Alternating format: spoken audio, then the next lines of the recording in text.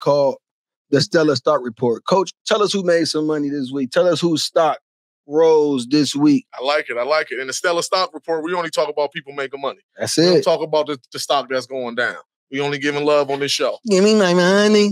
So we only talking about people that's on the stock up. Here we go. Real quick, we got 5 guys on the list this week. All right. First guy, we got junior running back from Farrell High School, Jules Johnson. Okay. Jules been going to work the first 2 weeks. Week 1, I believe he ran for 251 yards and 5 total touchdowns.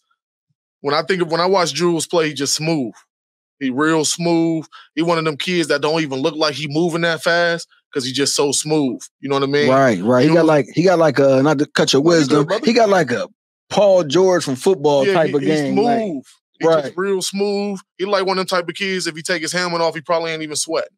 You know what I mean? He just real smooth, but he's deceptive. He's a one-cut running back. He could catch it out the backfield. And the one thing that stick out about Jules is I remember going over there watching Farrell practice in the preseason.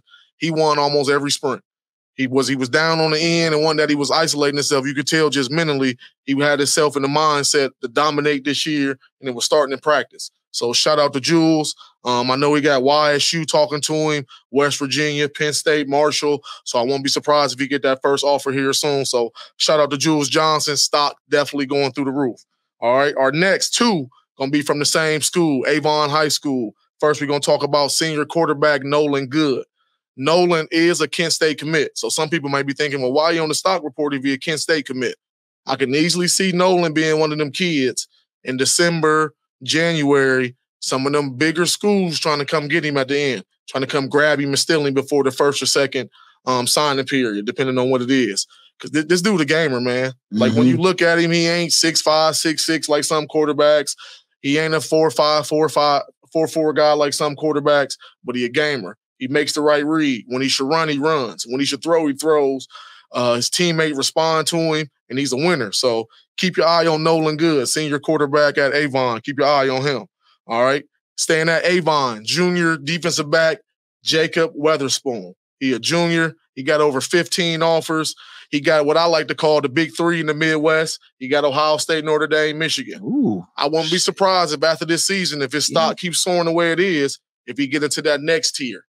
When you get into that next tier, you start getting the bigger schools outside the Midwest. When you start getting down south, looking at the Georgias, the LSUs, the Floridas, Miamis, the Texases, the USCs, the Oregons, that's kind of that next tier he looking to get into. Outside the normal pipeline. Outside the norm, because we're in the Midwest. So in the Midwest, when you start getting Ohio State, Notre Dame, Michigan, Penn State, in the Midwest, like, okay, that's kind of top of it.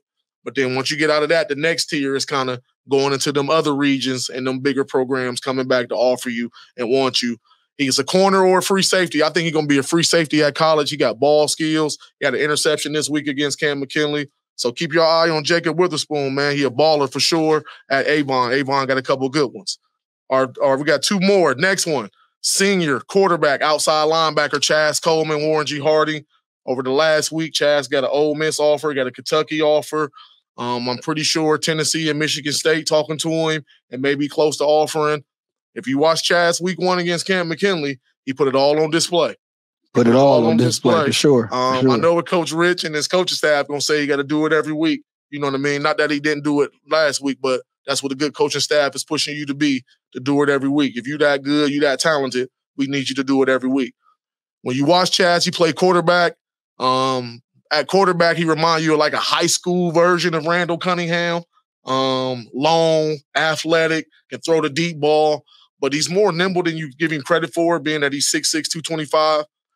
But the more I watch him play, man, he looked like them SEC outside linebackers, man. 6'6", 225. He's like Gumby-like. He can get low like Von Miller. He got a spin move.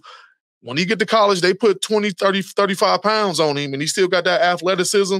He going to be scary coming off that edge. So shout out to Chaz, man. Keep getting that money. You know, we got nothing but love for you here, man. Keep doing your thing. Stay locked in. Dominate every week. All right. Then our last kid we're going to talk about is Ursuline senior offensive lineman Philip Bowser. We're going to see him this week coming up, so I wanted to make sure I spoke on him and Jules a little bit. Philip got about 10 D1 offers. He kind of got the MAC in some of the lower tier, which I'm, not to disrespect the lower tier, just based on the tiers of recruiting. He had another kid like Nolan Good. I won't be surprised if you get to November, December, January, and those bigger programs trying to come stealing. You know what I mean? Because a lot of times when you got kids that's committed to Kent State or got offers from the MAC, they want to stay loyal to those teams that have been recruiting them and been with them from the beginning. But it's tough, though, if, you could be committed to Kent State or Akron or Toledo, and then Illinois try to come. Right. Iowa, right. Syracuse. You know what I mean? Kind of that next tier of school. So keep your eye on Phillip, man. When you watch him play, he's a good puller. He's good on the move. He's nasty. Like if you watch this dude play, he's nasty. He's trying to bury you in the ground. So I won't be surprised if he's a right tackle at college, but he's a hell of a high school lineman. And keep your eye on Phillip Bowser this week, man. He's a good lineman. And that's my Stella stock report for the week, man. Then the kids that's getting that money and the stock is soaring, baby. Absolutely, man.